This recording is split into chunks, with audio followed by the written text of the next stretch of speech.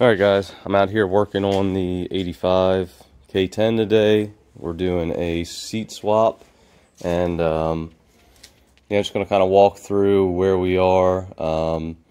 I posted a picture. I'll put it up in the upper left hand corner of this video, but I got a seat out of a 2010 Superduty, and I'm in the process of mocking it up inside the K10 here. So I took the old bench seat out. It's right over here. Had a little tear. Nothing too crazy, but a few tears in the seat. And honestly, I was looking for something a little bit more comfortable, and something that had the integrated cup holder. So that's where I found the Superduty seats are the same width as the old Squarebody seats, or just about the same width. So basically, these tracks are the original tracks from the Squarebody, and they mounted up on the rear, just kind of like this. So they sat there. There were 3 bolts holding them to the frame of the seat. So what I did is I took these off and mounted them up in their stock location, which you can see here. And originally, when I, which I'll show you here in a few minutes, but when I took the frame off of the Superduty truck, I welded it up, well actually bolted it up, kind of centered on this frame.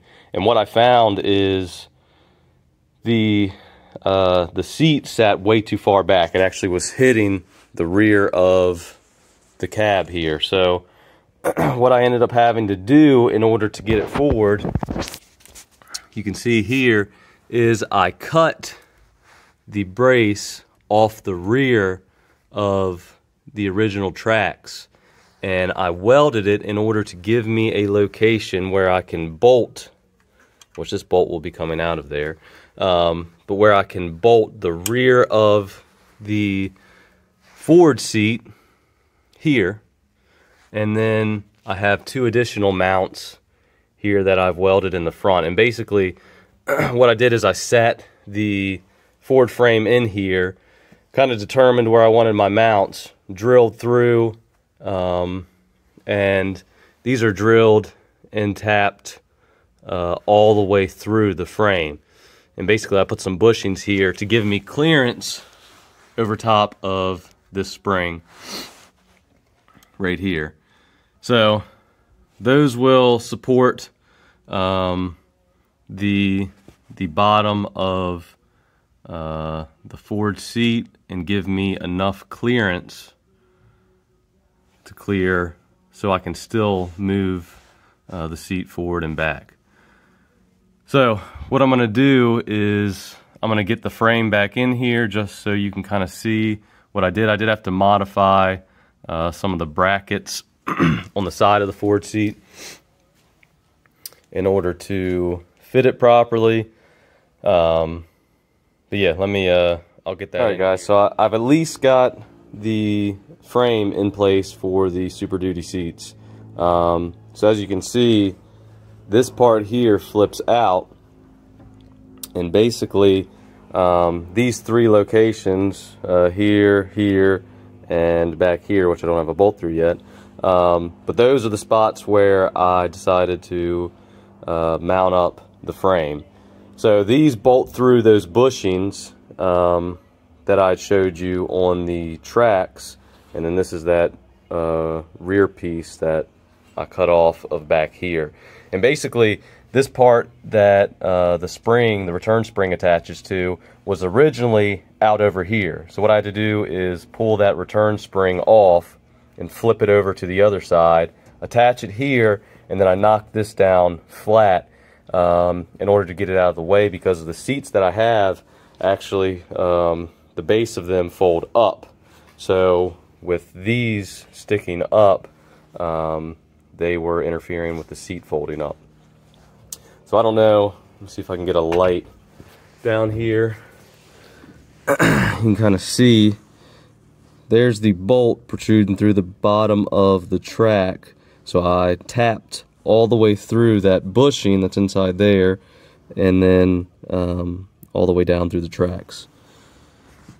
So, and ultimately, I mean, this is my hopefully final test fitment. I've already done this once. Like I said, the seats were too far back.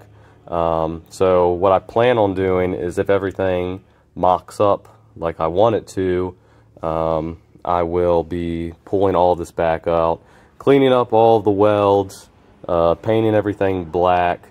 I did want to show you, so these braces for the seats were hitting the cab floor through here. So there's originally material in the center brace right through here, so I had to cut that out in order to clear the floor. And then also both the side braces, so on that side over there and then this side here, what I had to do was, to give myself some clearance, I had to cut it because it actually was hitting the cab floor here. So I basically had to cut the bottom of this brace off and then slice it up. Seatbelt's in the way. And slice the clearance here, that way when it slides back it doesn't interfere with the rear portion of the seat. So yeah, and I think, you know, these tracks are identical for all of the square bodies, well, almost identical. Before 81, I believe the lever, you can see it right there, actually is on the side of the seat versus being in the front. But otherwise, I believe the tracks mount up exactly the same. So this Super Duty base should work for all of these square bodies out there. So what I'm going to do is I'm going to put the seats in here, bolt those all up, and make sure everything is mocking up like I want it to. I have some of the seats sitting over here. You can see just kind of scattered around the garage. But so we dyed these. These were originally black. I dyed them garnet red to match the interior in the truck. I actually have a separate video on how we went through and did that. But what I'll do for now is get them in the truck, and then I will show you fitment once I'm done with that. Alright guys, let me kind of show you. This is my final test fitment of the seats in the truck. They actually sit in there really nice. I got up in there, I mean, compared to the original bench seat, which kind of pushed you forward in the seat, these actually recline back. So they're a lot more comfortable to sit in. Now, I'm not the tallest person in the world. I'm only about 5'9". So, you know, they sat just about perfect for me. For somebody that's super tall, it might be a little bit tighter clearance in there. But overall, I must say, you know, these seats turned out really nice. And the color, you know, it matches pretty well. I've really got to clean the seats because they've been sitting in the shop for a couple weeks, so there's a ton of dust and stuff on them. And of course I got to reinstall the center console. But I'll be pulling everything back out of here and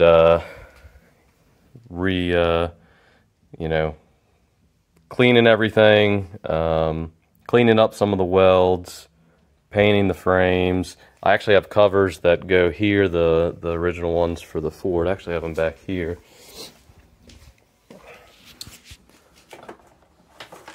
So you can see these have already been painted to match. So eventually they'll sit up in there. That'll cover pretty much all of that. And yeah, I mean, I think everything turned out pretty well, honestly. So what I'll do is I will rip everything back out of here and get it cleaned up, reinstall it, and I'll do another video once I get things kind of finalized and drive in the truck for a little while with these in here. So the biggest thing is that where I had mocked the seats up, I still had to slide the seats forward just a little bit in order to have the rear of the seat sit all the way back. You can see it's touching the cab right there. So you can have the seats slide back further than this. Actually, the tracks will move it back further, but the seat lock will not lock in place unless you slide it forward some. So they'll sit straighter up rather than leaning back like they are now. So yeah, that's the one caveat to this. So it's been a few days since I gave an update on the bench seat swap inside my 85 K10. So basically what I've done since the last video is the stock square body tracks. I took them out, cleaned them up a little bit, put some black paint on them. I put down a coat of etch primer after cleaning them and prepping them a little bit with just some 180 sandpaper. But yeah, came back, put a coat of etch primer on them, painted both of them. You see the other one over there. And then reinstalled them inside the truck here. So I know when I pulled the original seat out, it was just grade 5 hardware in here. I don't know if that is factory for these trucks or not, or if, you know, at one point somebody pulled the seat out and just threw whatever in there.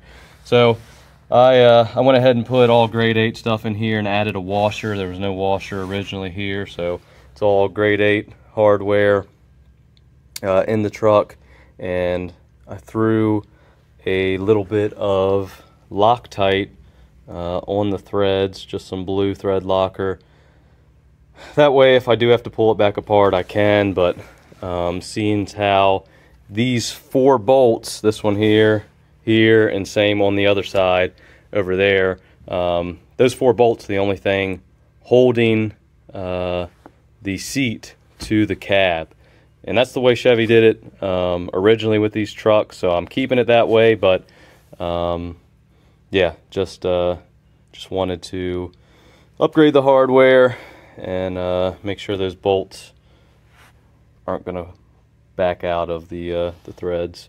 The other thing I did, so I done a little bit of drilling inside of here, so I vacuumed underneath the seat. It was a little bit dirty, and I also flipped the seat belts around. So what I found the last time, or at least originally when I pulled the seats out, the seat belts were facing the opposite way, and when I put the new seat in, they just didn't line up correctly. So I found flipping them around actually works better for this seat.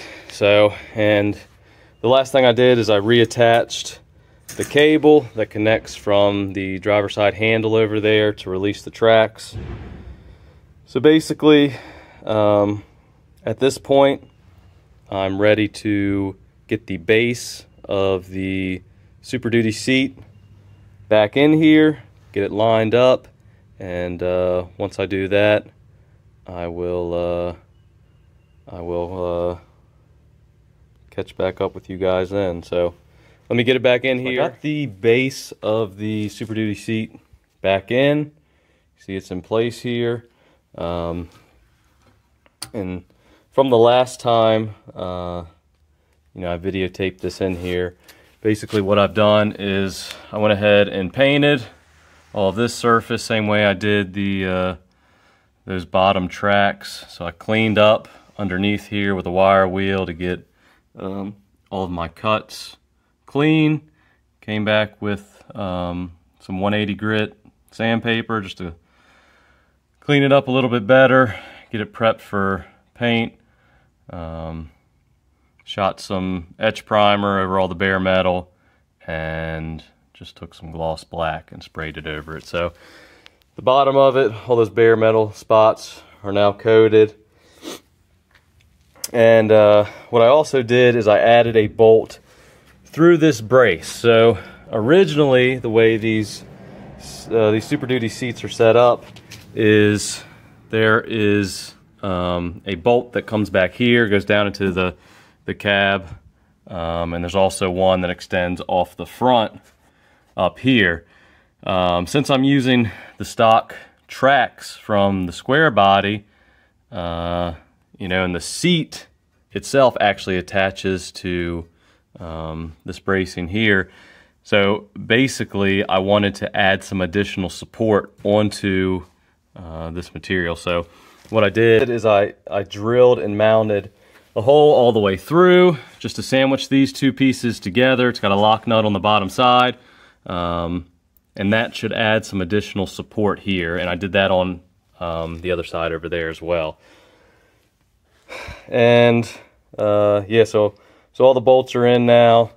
This thing's pretty secure in there, and basically now I'm at the point where I can throw the seats back in, put all my trim pieces on, and kind of get everything finalized in here. The one thing that I probably will do down the road, the good thing about these seats is, you know, it's super easy to pull them in and out. It's just a few bolts. But what I might do is add a piece of metal back here just to kind of strengthen up this back portion, because you can see, you know, the seats are going to actually be attached here and extend over to that brace, and then of course over to the next one. But there is some flex here in this, and like I said, there originally was a bolt back here supporting this. So but since I've got to, or I have this set up to where the seat can slide back and forth, it's kind of difficult to add support against the cab. So what I'd like to do possibly is add a piece of metal right inside of here and weld it to both of these portions, and that way that'll add some additional support for that. In the center here, you don't really need it. There's enough material left there, but on both the ends, that's probably something that I will come back and do. But for the time being, what I'd like to do is get everything inside the truck and drive it a little bit, just to make sure that, you know, this is definitely what I want. So before I go crazy and kind of finalize everything, I'd like to really drive the truck with this seat for a little bit. So that is my plan. Yeah, I think that kind of sums this portion of the build up. One thing I did want to mention, I know I didn't really document how I drilled and mounted all of this. So basically, what I did to get this platform centered inside here is I took a 2x4, put it up against the outside of the rocker, made sure it's level. You can also use a level to do this, but and extend it all the way up, and then run your tape off of this edge to that 2x4. Do the same thing on the other side, and you know, you want to get the same distance from there to the 2x4 to kind of center this thing. And then on the front here, I just pulled a measurement off the front of this platform to the end of the track on both sides, made sure that both of these were equal. Once I got everything centered, I drilled these front two holes down through the bushings, through the tracks. The biggest thing you got to watch out for, as I kind of mentioned, I think in the earlier video, is the levers on either side for adjusting the tracks. You just got to watch out for. So, but yeah, drill these two holes once you get everything centered, and I tapped all the way down through the bushings, through the track, welded everything up, and then from there you can place this rear bracket where you want it.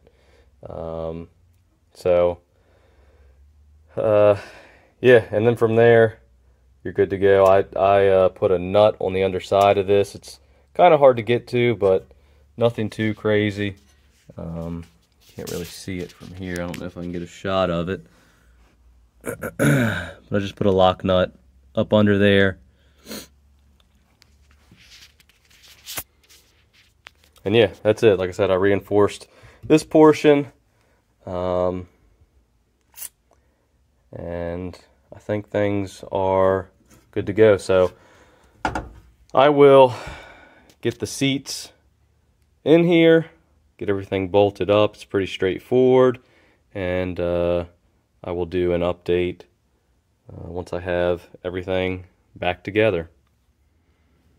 So I've been driving on the seats for a couple weeks now. And I have to say, seats are a lot more comfortable. I definitely recommend for somebody who's looking for a change from the original spring seats. The bottom of the seat here does fold up, see, and of course everything works. Kind of difficult to do one-handed, but there's that. And then also this portion of the seat will fold down. So you still do have some storage back here behind the seat.